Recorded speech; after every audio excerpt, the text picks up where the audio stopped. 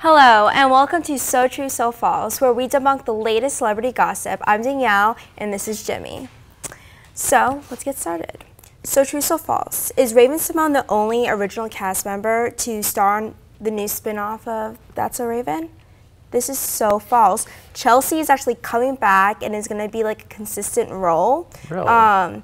The actress that was played by Annalise Vanderpool was just confirmed to not only be on the show, but also living with Raven with her kid and then raising their children together as single mothers. So I thought that was kind of interesting news, and I'm excited to see like her character come back and her as a mom out of everything. So I don't know if you watched the show when like you were little. I watched it when I was younger. Okay, yeah. Yeah. I think everyone did. So, so true or so false? Blac Chyna does the mannequin challenge while giving birth to her and Rob Kardashian's baby, Dream.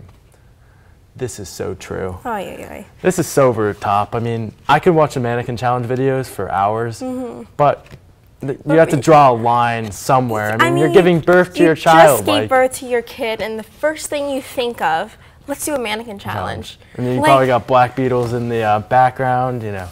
But like, I feel bad for the kid almost because his parents weren't like.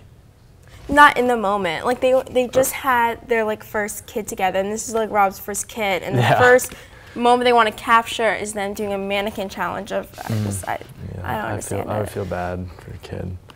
So true. So next one. So true. So false. Bella Hadid and The Weeknd officially broke up. This is so true for the second time.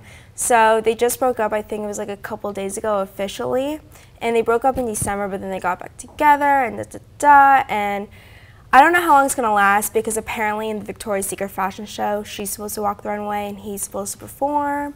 So they're claiming that, you know, they're just friends right now and that it was scheduling, but I don't know, do you think there could be a reconciliation for a third time, or do you think this is like final? I don't know. I don't know. Possible.